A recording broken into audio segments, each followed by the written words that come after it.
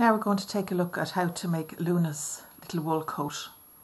And for this you'll need at least 1/4 metre of cut across the width of felt or non-fraying fabric, full width of the fabric. You'll need your pattern pieces from book 1.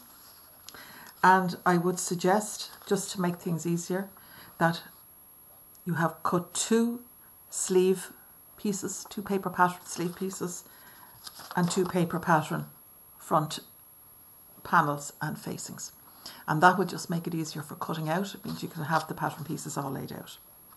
Prepare your fabric by removing any creases and fold it over, cross the width so that you have your straight edges together and you have a fold.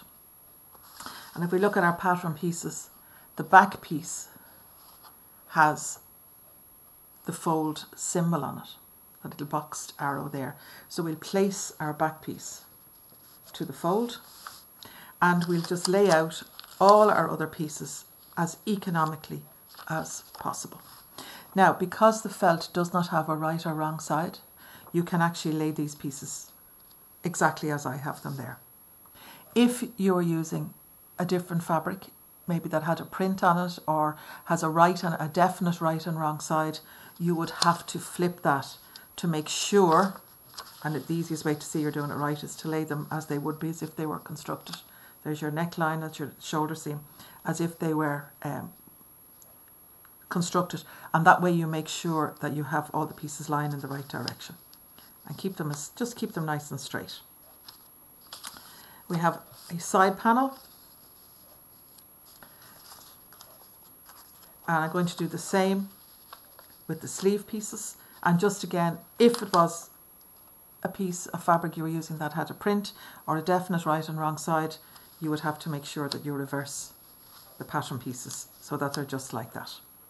Okay, collar, sleeve tab, and I'm just going to pop that up there because I like to use the fabric, keep as much as we can, be as mean as possible with it. Pin all those in place. Cut out with good sharp scissors, nice long even strokes, and just watch at where you have notch markings. These are the little in-cut triangles, blackened. See them here?